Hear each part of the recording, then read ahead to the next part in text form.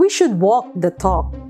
Jesus did not just live a collection of words, but showed us through action how it is done. Greetings of peace and joy to everyone. This is Sister Ameline Paglinawan for today's Gospel Power.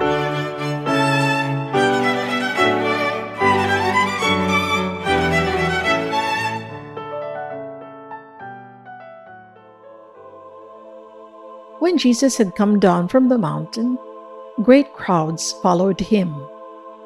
And there was a leper who came to him and knelt before him, saying, "Lord, if you choose, you can make me clean." He stretched out his hand and touched him, saying, "I do choose. Be made clean." Immediately his leprosy was cleansed.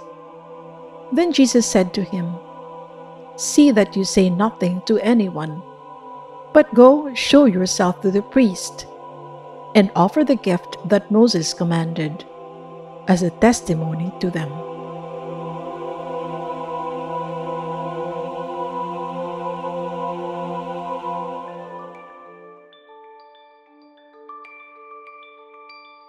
After concluding his Sermon on the Mount with a double note on obedience, acting on the words that they heard him speak, and doing the Heavenly Father's will, Jesus himself descends to practice what he has taught.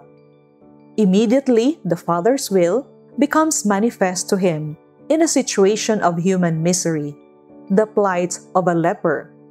Matthew's description of the way Jesus responds to the leper's plea is striking, although in all probability, the action and words of Jesus were simultaneous. Matthew reports them in sequence. The action first, he stretched out his hand, touched the leper, and then the words, "I do choose, be made clean." This must be to highlight the fact that true compassion is best seen in action. The words would have sufficed to bring about the leper's cleansing, but only the touch of the Maker can remake the broken man. Let us pray. Lord Jesus, in times of crisis, help us to be creative in making our compassion felt beyond physical touch. Amen. We stand before you, Holy Spirit, as we gather together in your name. With you alone to guide us, make yourself at home in our hearts.